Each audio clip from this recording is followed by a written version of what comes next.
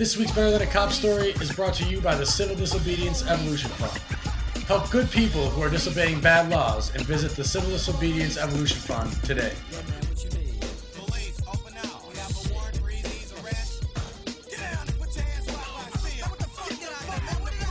This week, we have two stories for you. The first comes from Colorado, where Catherine Lucas, 25, parked her bike outside of a bar where she was watching a University of Colorado football game.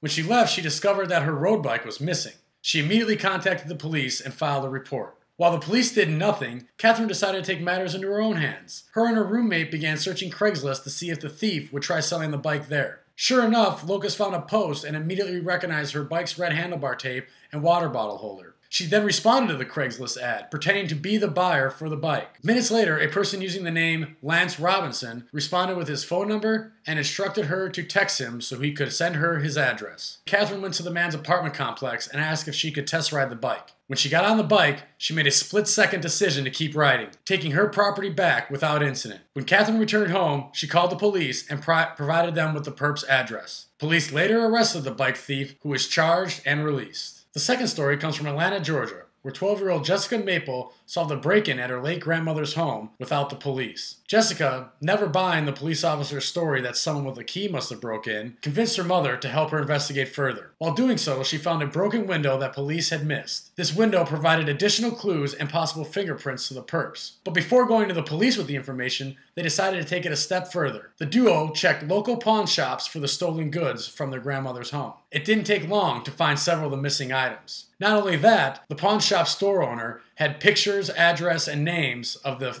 alleged thieves. Yet, even though Jessica did all the legwork and successfully cracked the case, something police were too busy to do, those responsible for the break-in remained free. Both stories, in my opinion, are perfect examples of the incapabilities in policing today. While police spend more and more of their time on victimless crimes, those who are actual victims go without service, a service they're forced to pay for. These courageous individuals have not only proven to me that crimes with actual victims are secondary issues to police, but have also shown that police aren't the only option in protecting oneself or property. And that's why they are this week's Better Than a Cop story.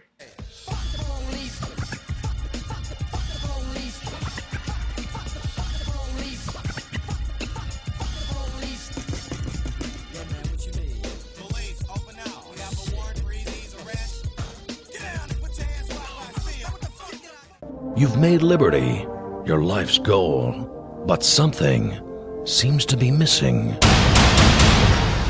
Stickers from LibertyStickers.com. Exercise your freedom of speech with the world's most dangerous bumper stickers. That's LibertyStickers.com.